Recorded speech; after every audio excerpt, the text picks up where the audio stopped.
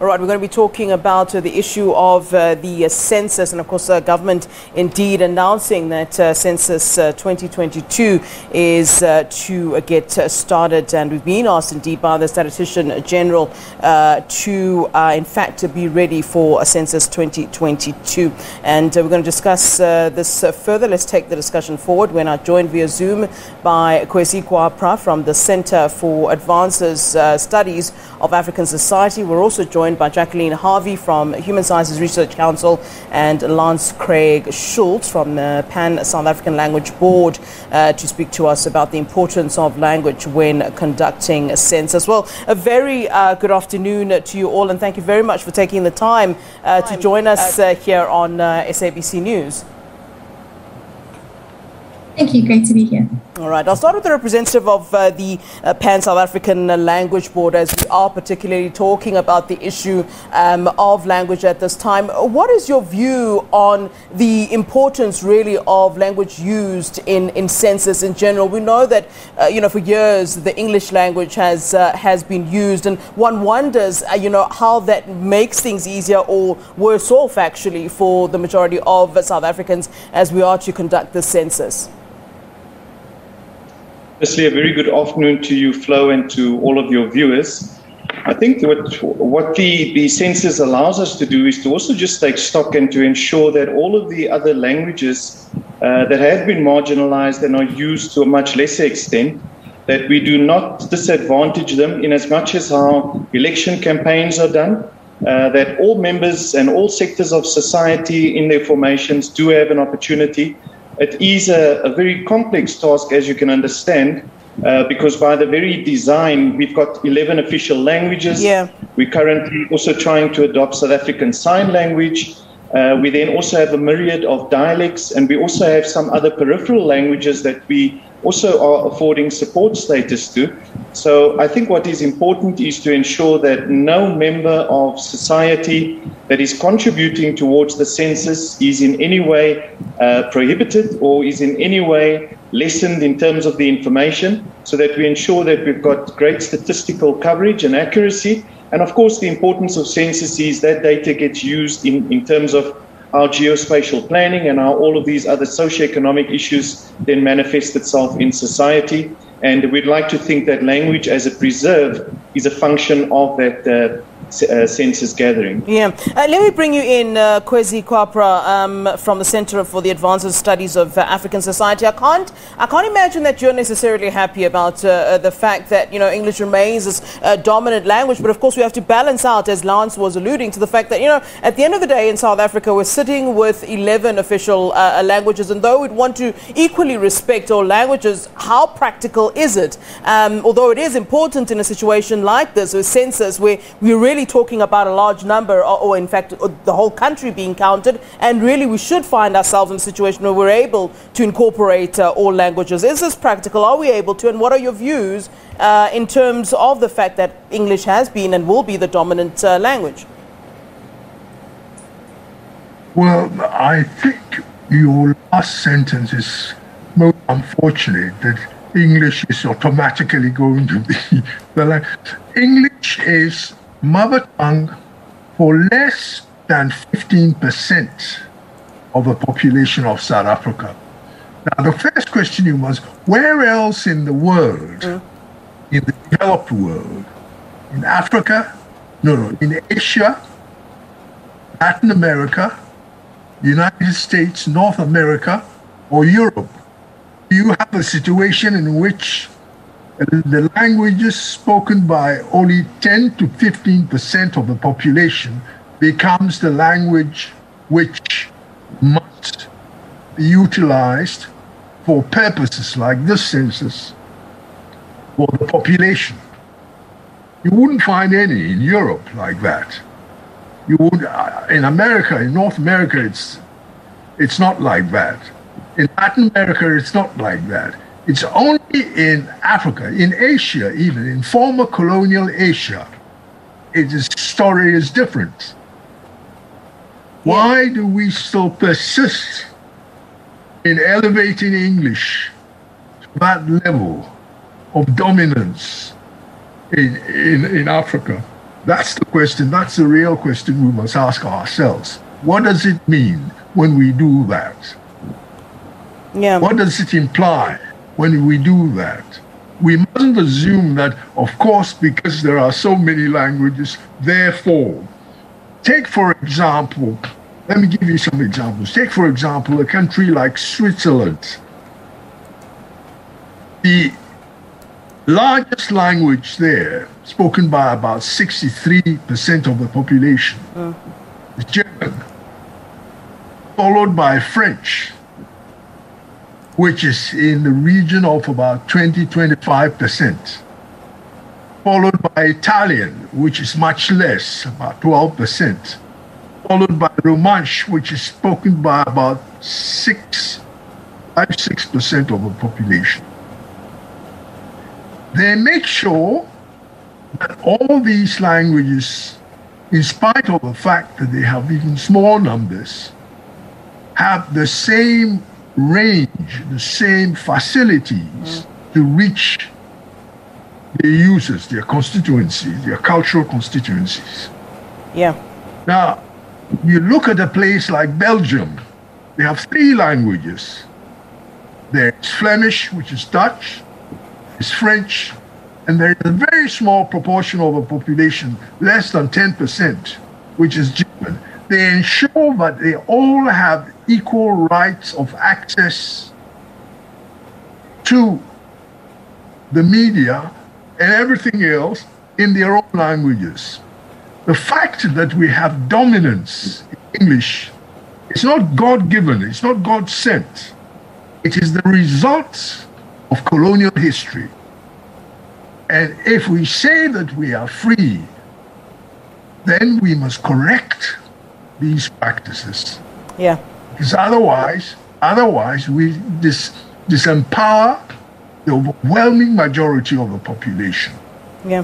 All right, let's bring you in, Jacqueline, from the Human Sciences Research Council. We're aware, of course, that the Human Sciences Research Council does indeed undertake to and promotes research that is often a large scale and multi-year and collaborative in nature. What sort of research, or what have you done in terms of looking into how census is conducted, and particularly in relation to or pertaining to the subject matter that we're discussing today, which is the issue of language? What is your contribution to this particular topic as the HSRC?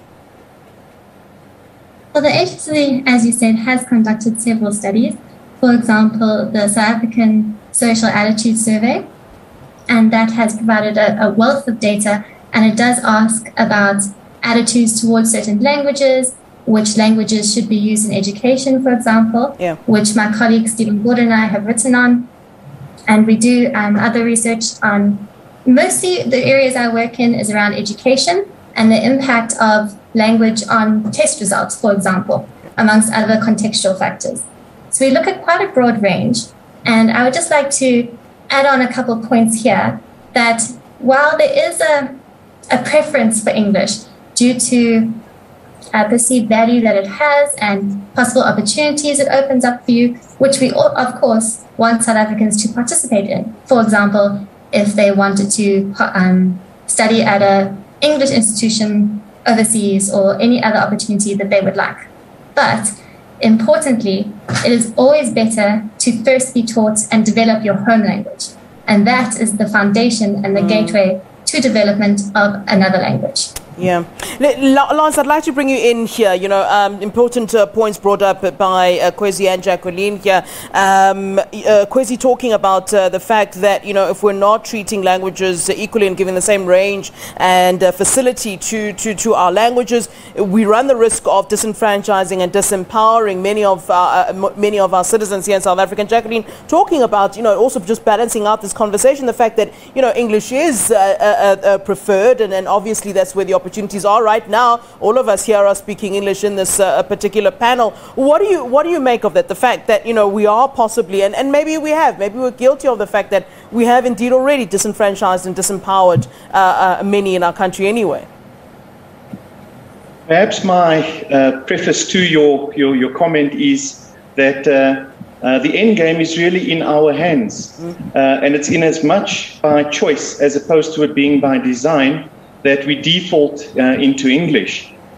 So the issue about the marginalization of other languages and the diminished status that it appears the other languages have is squarely within the Pan-South African Language Board's ambit in terms of our mandate and in terms of our programs as well. Yeah. So the programs are structured largely to render promotion and protection activities for all of these languages, and it is really underpinned by equitability.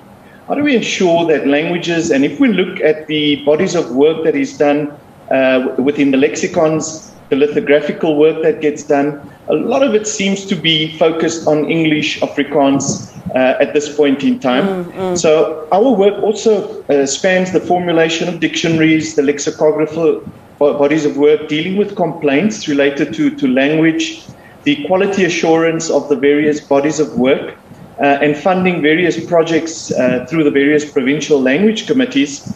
What is also important is to understand the role of our education system.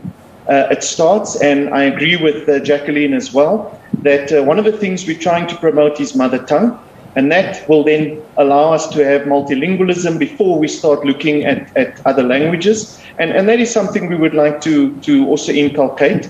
And the work that is being done in our departments of basic education as well as higher education is very important, and there's a lot of support that we are providing to that. Importantly also is to note some of the languages and the preservation of that. I'm talking specifically to work that we're doing with certain language groupings like the Khoi, the San, the Nama, the Ngmu, that we know that we're doing quite a lot of very advanced work to try and ensure that we secure that body of work also. Yeah. And I wish to add also that it also becomes important for civil society and the private sector to come on board, because community groups can contribute to various library programs and initiatives, the distribution of literature, etc. But to ramp up and to get some scalability with what we're doing, we really require communities, the private sector to also come on board with all of these initiatives within the linguistic space. Yeah. You know, it's unfortunate that we are running out of time, but I'm going to just stretch it a little bit. I know my producers won't be happy, but let me pose the same question to you, Kwesi and Jacqueline, as we wrap up our conversation. And Jacqueline, I'm raising this question just based on what you said in terms of, you know, English being the preferred language, but then also you did qualify it by saying that we need to develop our languages and first taught at home, our own languages. And I think maybe let me start with you, Kwesi, where I'm asking what more can be done then to protect and promote the indigenous languages. You seem to be saying, listen, we can't be just saying that, you know, I made the mistake myself of saying, look, this is how it's going to continue, that English will be the main subject. But surely the fault is on, you know, our part too, by not indeed promoting our own languages and protecting them and passing them on to children early on and letting them be their first languages, as Jacqueline was alluding to. Well, I think the question is larger than we're addressing it here. There's reasons.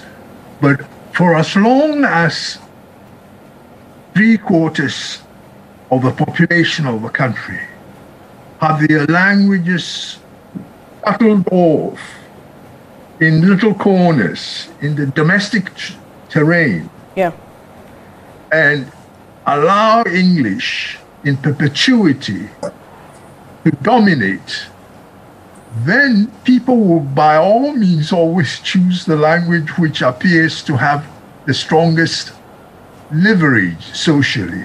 That's English. So until we start correcting that fundamental mistake, that fundamental discrepancy, that disempowering condition that we have historically inherited, we're not going to make very much headway.